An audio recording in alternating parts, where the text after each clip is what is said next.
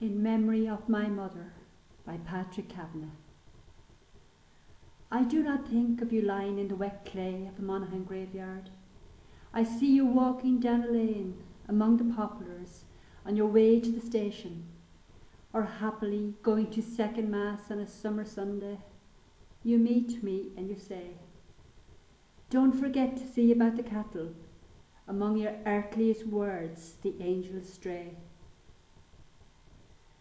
And I think of you walking along a headland of green oats in June, so full of repose, so rich with life, and I see us meeting at the end of a town on a fair day by accident, after the bargains are all made, and we can walk together to the shops and stalls and markets, free in the oriental streets of thought.